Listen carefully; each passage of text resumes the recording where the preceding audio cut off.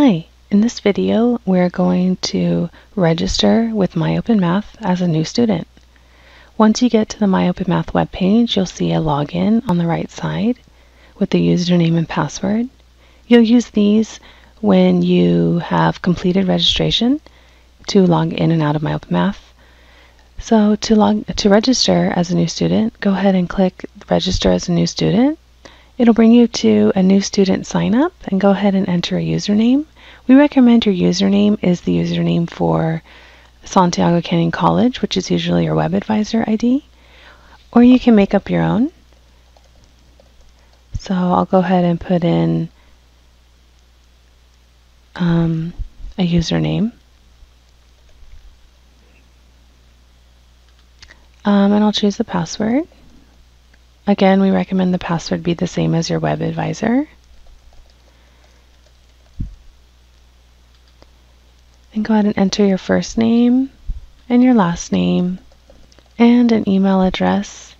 And make sure you double check it and make sure it's valid. It is the way your instructor will be able to contact you through MyOpenMath.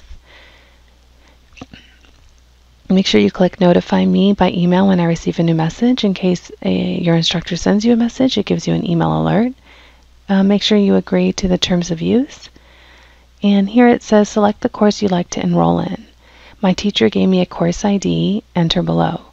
So each course has a unique course ID and enrollment key that is made for your particular class with your particular instructor. So make sure you look that up in your syllabus. Course ID I'm going to enroll in is 12695, and my enrollment key is 92867.